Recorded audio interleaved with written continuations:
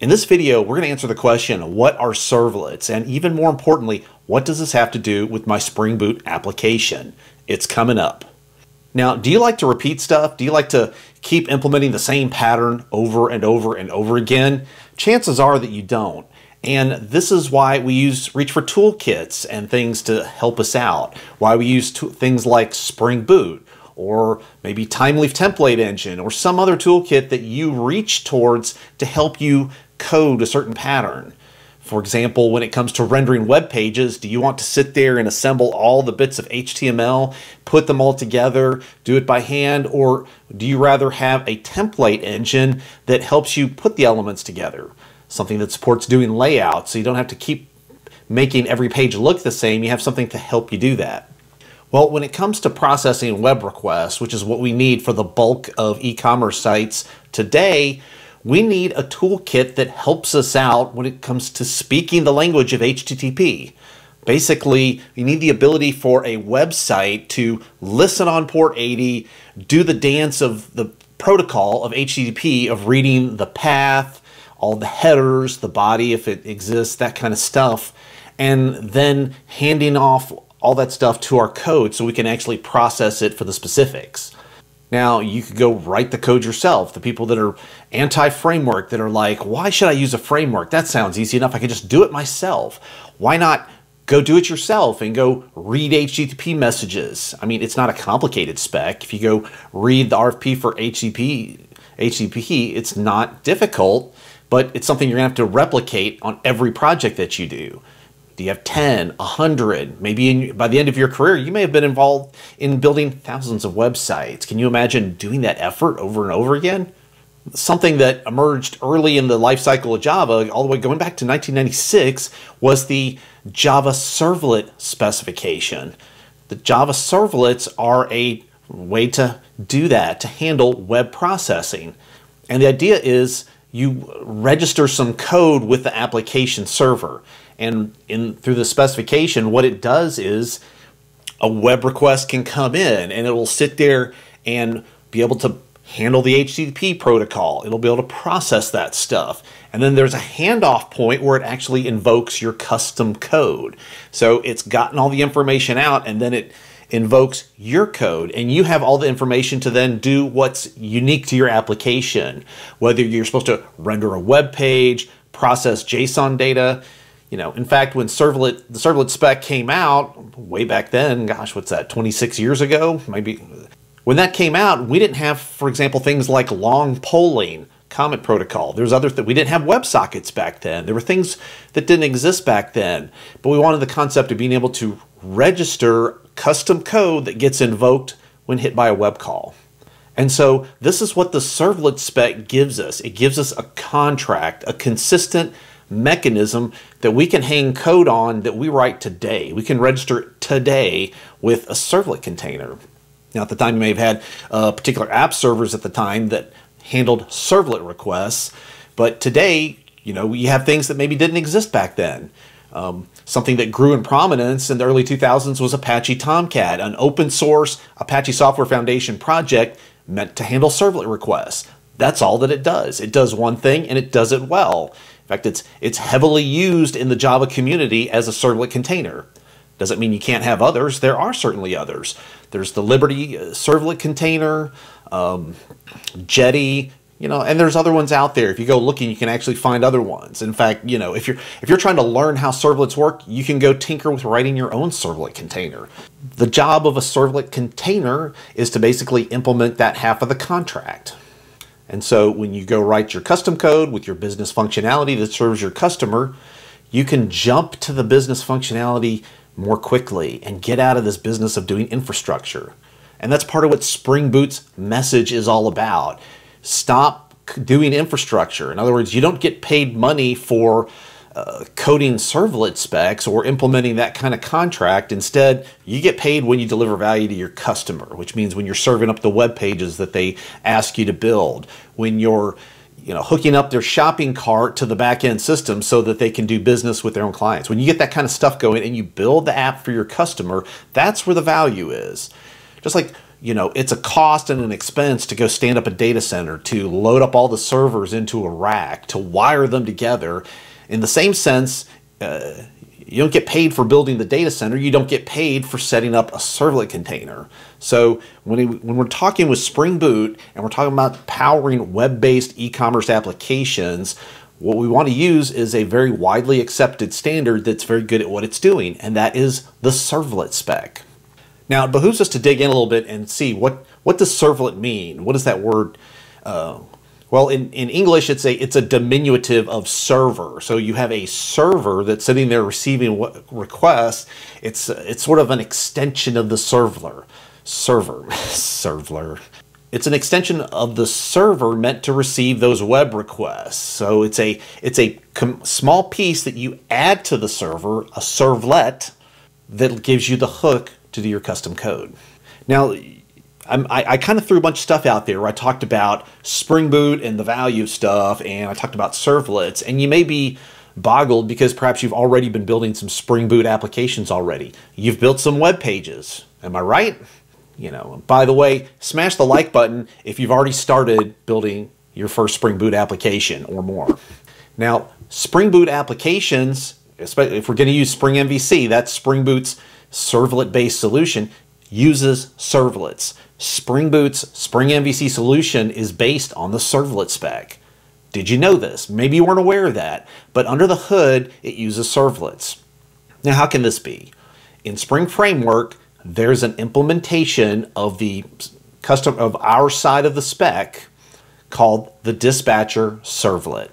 The dispatcher servlet is something you used to have to register it by hand. It took special steps to configure it. But with Spring Boot, you don't even have to think about it. It's auto-configured for you.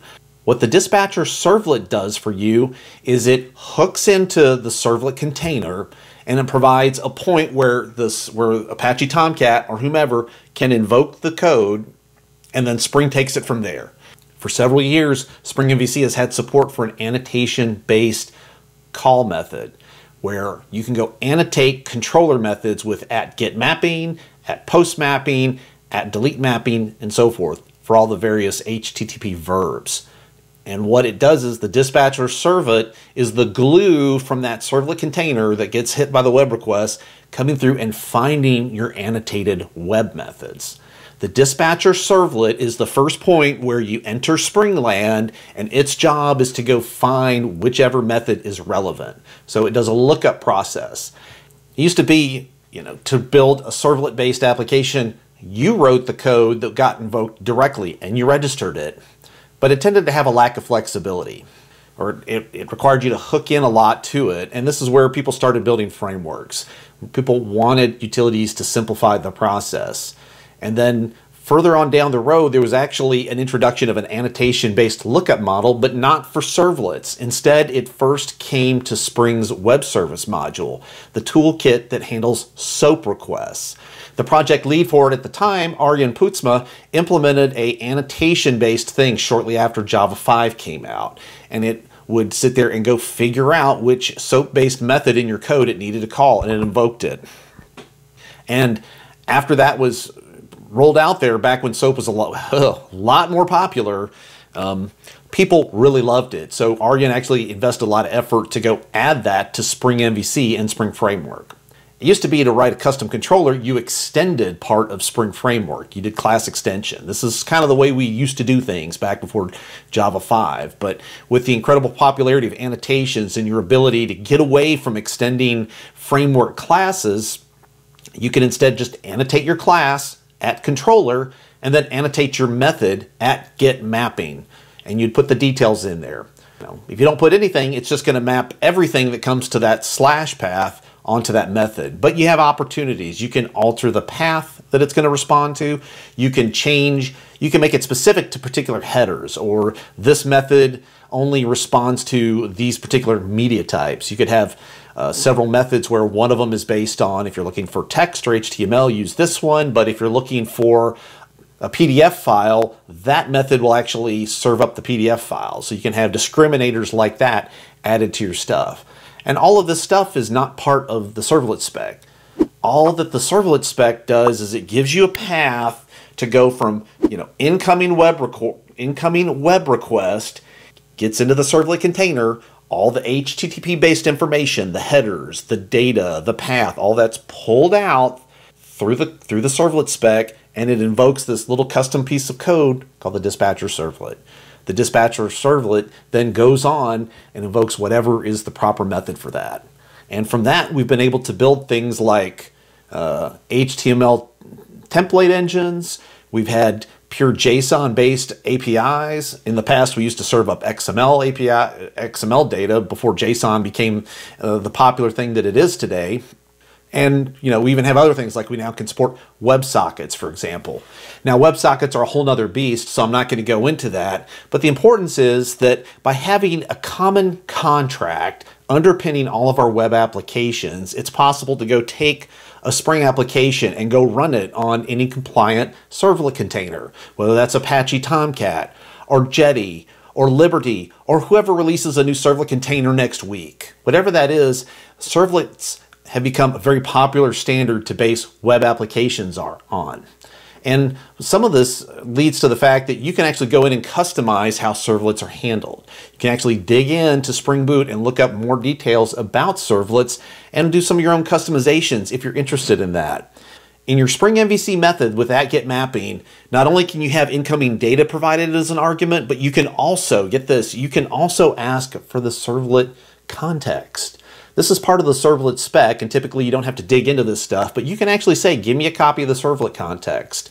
Give me a copy of the handle on this standard object that has various bits of information embedded in it about the servlet request. So you can ask for that and get handed that and interact with it. So the next time you're working on a Spring MVC app, go check that out. Now, if you're trying to get off the ground with building a Spring Boot application, why don't you check this out? This video is sponsored by Learning Spring Boot 3.0 3rd Edition. Do you want to build a Java app without wasting time? Do you need to create a web layer backed by a powerful yet intuitive data layer? And do you want to protect your users with the most up-to-date and widely used security tools? Learning Spring Boot 3.0 3rd Edition will show you the way. And to top things off, it even includes how to deploy and maintain your application in production. Check it out at springbootlearning.com/book and pre-order your copy today. Now, assuming that you've gone and pre-ordered your copy, let's get back to it. Servlets are very successful because it's a well-defined contract. It's also successful because it's a contract that hasn't changed heavily over time. It's had small adjustments, it's had small updates. For example, when it first came out, it was all blocking. There was no sense of asynchronous support, but that got added on in later revisions. So now what was called back then Java servlets is today known as Jakarta servlets, since the Jakarta Java movement has now taken over all of the Java EE stuff and their standards. And so throughout time we've had additions. We have support for like async operations. So you can also get deferred results. Okay, so you can say I'm gonna process this, but the answer may not come immediately. I'm going to give it back in a form of a future or something like that. However, there are certain limitations in there. For example, the whole contract presumes a sort of blocking-based API. And if you're confused about what that is, then you can go check out some of the other content on this channel. I've also talked about things like Project Reactor, which is a non-blocking back pressure-based system. So Netty is a fully asynchronous top-to-bottom web container. It's not based on Java servlet stuff, okay? It's not confined to that. So we have Reactor Netty, a project that wraps Netty with the stuff to give it the reactor flows of monos and fluxes. And if you don't have any clue what I'm talking about, then stay tuned because I am coming out with a new video to talk about what are reactive streams. But for today, just know that something like Reactor Netty opens doors to other ways of doing stuff beyond the servlet spec. But servlet specs themselves, even though it contains some support for asynchronous behavior, is not a guaranteed way to implement 100% asynchronous operations. The servlet spec has served us well, and in truth, probably, it's just a rough number, but probably 80% of all websites out there work just fine with a blocking servlet container. So it's all to say we're going to have servlets for a lot longer. There will probably be enhancements, improvements, tweaks, and adjustments, but the servlet spec on a whole isn't making huge changes. It's not a lot of migration and innovation that's coming. It's a good thing to have solid, well-established specs that all the components, all the toolkits can all agree upon. And that's what leads to a solid ending. If you're going to build a Spring MVC app with serving up templates and handling JSON operations, then you need to go check out this video where I found the most valuable programmer in the gaming universe.